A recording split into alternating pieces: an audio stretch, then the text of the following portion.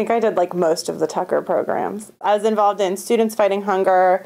I did Communiversity. I worked on a bunch of affordable housing stuff in Hanover through the Tucker Foundation. I got a job with Twin Pines, which builds affordable housing through Tucker. I started a project here called Harvest for the Hungry, where we would like go to local farms and glean the like excess produce that people had, and then a caterer supervised us like cooking that into meals, and we would freeze it and then bring it to the Haven.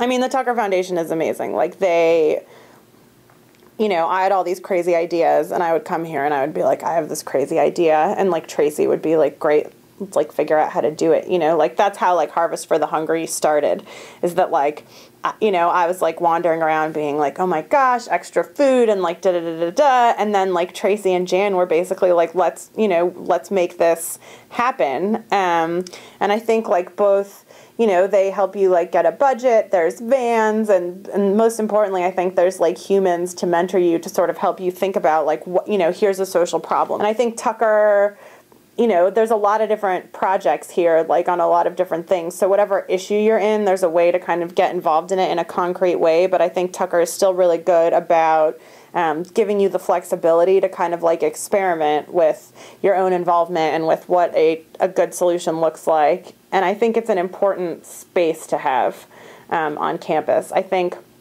you know, I felt that Dartmouth was not a very activist-y place.